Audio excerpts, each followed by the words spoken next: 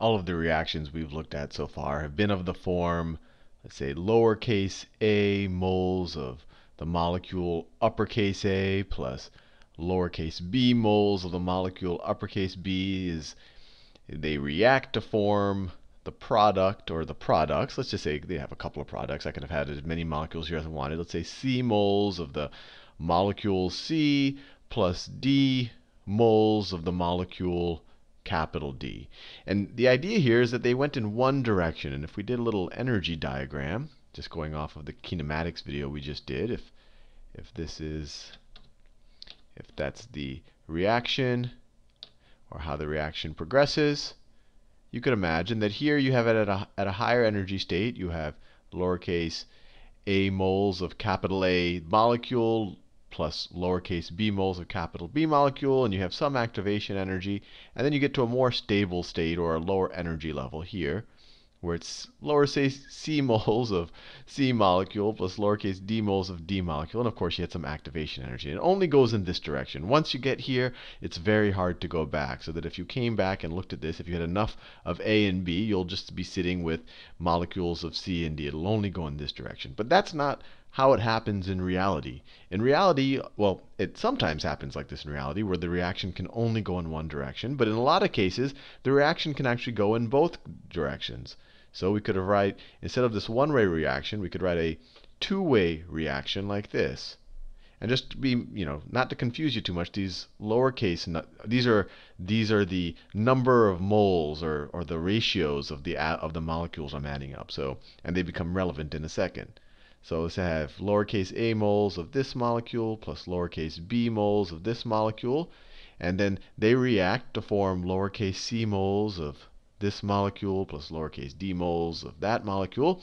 Sometimes the reaction can go in both directions. And to do that, to show an equilibrium reaction, you do these arrows that go in both directions. So that means that, hey, some of this is going to start forming into some of this, but at the same time, some of this might start forming into some of this. And at some point, I'm going to be reaching an equilibrium. When the rate of reaction of molecules going in that direction is equal to the number of molecules going in the other direction, then I'm going to reach some type of equilibrium.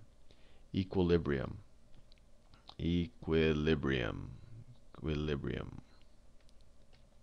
Now, why would this happen as opposed to that? And I can think of one situation. If we draw this energy diagram again, maybe both of these have similar or not so different energy states. There could be other reasons, but this is the one that comes to my mind. Maybe the energy states look something like this. So on this side, you have the A plus B. And then you need some activation energy. And then maybe the C plus D, maybe it's a little bit of a lower potential, but it's not that much lower. So, maybe you're favored to go in this direction because this is a more stable state. So this is the A plus B. But here you have the C plus D. But it's not ridiculous to go this way either. So most of it might go that way, but some of it might go this way. That if some of these molecules just have the right amount of kinetic energy, they can surmount this activation energy and then go backwards to that side of it. And the study of this is called equilibrium, where you're looking at the concentrations of the different molecules. And just to compare that to kinetics, kinetics was how fast is this going to happen, or what can I do to change the activation, this hump here. Equilibrium is studying what will be the constants, or what will be the concentrations of the different molecules that end up once the rate going in this direction is equal to the rate going in that direction. And I want to be clear, equilibrium is where the rate going in the forward direction is equal to the rate going in the reverse direction. It doesn't mean that the concentrations of the two things are equal. You might end up with 25% of your eventual solution's concentration to be A and B, and 75% here. All we know is that at some point you've reached an equilibrium. Just means that those concentrations won't change anymore.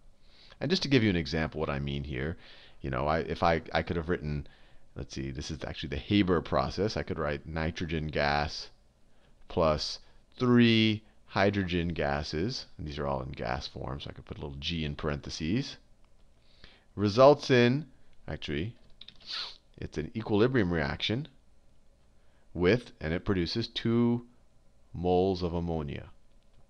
It's called the Haber process. We could talk about that in another video. But just so in this case, we could say A is just 1, this lowercase a. Capital A is the nitrogen molecule. Lowercase b is 3. Uppercase B is the hydrogen molecule, and then lowercase c is the number of moles of ammonia, and uppercase C is the ammonia molecule itself. I just want you to realize that this is just an abstract way of describing a whole set of equations. Now, what's interesting in equilibrium reactions is that you can define a constant called the equilibrium constant. Equilibrium constant is defined as the constant of equilibrium. Let me switch colors. I'm using this light blue too much. The equilibrium constant is defined as you take the products, right, or the right-hand side, but if it goes in both directions, you can obviously go in either direction. But let's say that this is the forward direction, going from A plus B to C plus D. So you take the products, you take the concentration of each of the products, and you multiply them by each other, and you raise them to the mole ratios that you're taking of. So in this case, it would be big C, the concentration of big C raised to the lowercase c power, and the concentration of big D raised to the lowercase d power. And when I say concentration, it's usually, especially what you see in your intro chemistry classes, the concentration is going to be measured in molarity. Molarity, which, just as a review, is moles per liter. And a couple of videos ago, when I taught you what molarity was, I said, moles per liter, I don't like it so much because the volume of your fluid or your gas you're dealing with is dependent on temperature, so I didn't like using molarity. But in this case, it's kind of okay, because this equilibrium constant is also only true for a given temperature. So we assume it for a given temperature, and I'll show you how we use it in a second. But it's defined as the concentrations of the products to the powers, and I also, if I have time, maybe I'll do it in the next video, the intuition why you're raising it to the power, divided by the concentrations of the reactants, or the things on the left-hand side of the equilibrium reaction. So capital A to the lowercase a divided by capital B to the lowercase b. And what's interesting about this, and this is a bit of a simplification because this doesn't apply to all reactions, but to most things that you're going to encounter in an intro chemistry class, this is true, that once you establish this equilibrium constant for a certain temperature, it's only true for a certain temperature, then you can change the concentrations and then be able to predict what the resulting concentrations are going to be. Let me give you an example. So let's say that after you did this equilibrium reaction, or let me just do and actually just to make things hit home a little bit, let me take this Haber process reaction and write it in the same form. So if I wanted to write the equilibrium constant for the Haber reaction, or if I wanted to calculate it, I would let this reaction go at some temperature. So this is only true, let's say we're doing it at 25 degrees Celsius, which is roughly room temperature. So what I would do is I would take the products. So the only product is ammonia, NH3. I raise it to the power of the number of moles is produced for every 1 mole of nitrogen gas and 3 moles of hydrogen. So I raise it to the power of 2. So that's what that gets me. And I divide it by the reactants. So 1 mole of nitrogen, so I just put the concentration of the nitrogen, plus 3 moles of hydrogen. Oh, no, I shouldn't write a plus there. It's multiplied. So times the hydrogen. And I raise it to the third power, because for every 1 mole of nitrogen, I have 3 moles of hydrogen and then 2 moles of ammonia. And if I were to calculate this, and remember, when I put these in brackets, I'm figuring out the concentration, so I would have to figure out the moles per liter.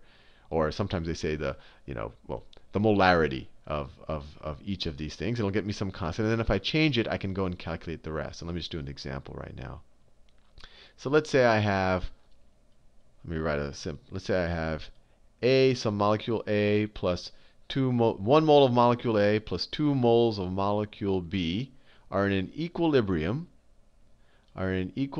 with 3 moles of molecule C.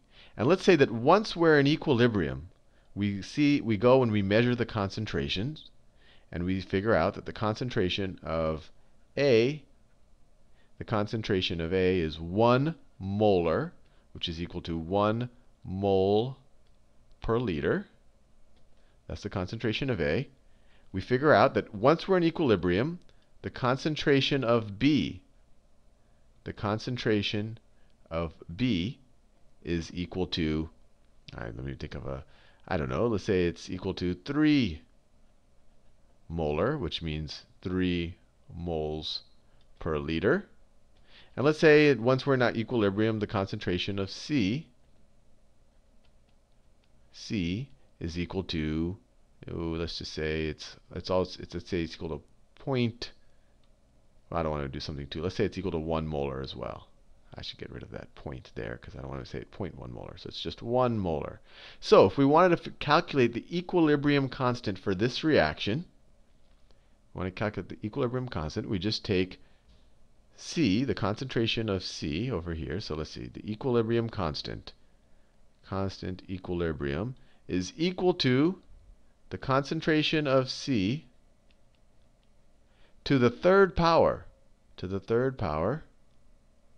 divided by the concentration of A to the first power, because there's only 1 mole of A for every 3 of C and 2 of B, times the concentration of, I'll do it in that color, of B to the third power. So if we needed to calculate this, concentration of C is 1 molar, and we're raising it to the third power, divided by concentration of A is 1 molar, times the concentration of B, which is 3 molars, times 3 molars, to the third power.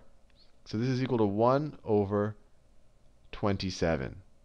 So the fact that this, well, there's a couple of things we can think about it. The fact that this is less than 1, what does that mean? Well, that means that our concentration of our reactants, the concentration of the reactants, is much larger than the concentration of the products, where we view just the products as whatever's on the right-hand side of the equation. So once this reaction goes to equilibrium, we're still left with a lot more of this than this. And so if you're, and because we're left with a lot more of that, our equilibrium constant is less than 1, which means that the reaction favors this direction. It favors the backward direction. Right? Think about it. Because there's more of this, this must be happening more than the left to right reaction. You know, the right to left reaction, the left to right might be a small direction like this, while more is happening that, and that's why we're finding more reaction here. And that causes the equilibrium constant to be less than 1. On the other hand, if you had the equilibrium constant, if the equilibrium constant was greater than 1, that means that this numerator is greater than this denominator, which would imply that you have more concentration. Once you're in equilibrium, you end up with a lot more of the stuff on the right than you end up with the stuff on the left. So then that means the reaction would be going in the forward direction. The other interesting thing is you can then figure out, well, what happens if I add another mole of A to the reaction, right? So let's say I throw some A into the reaction. I add some concentration of A. So now my new A is equal to 2. Let's say my new A is equal to 2, and let's say my new B, let's say that I want to, well, actually we can figure out the relation between the, actually, instead of going into this situation where I change the concentration, let me do that in the next video, because I just realized that I'm running very low on time. But hopefully you got a good sense of what the equilibrium constant is all about and how it's measured or how it's defined.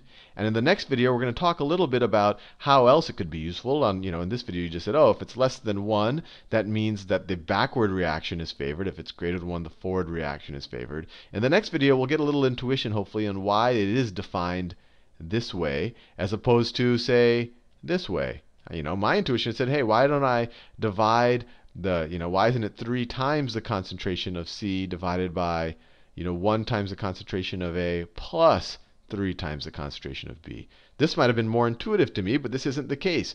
This is what actually is constant, regardless of how you change the concentrations of the various reactants. So maybe we'll talk a little bit about why this is true and not necessarily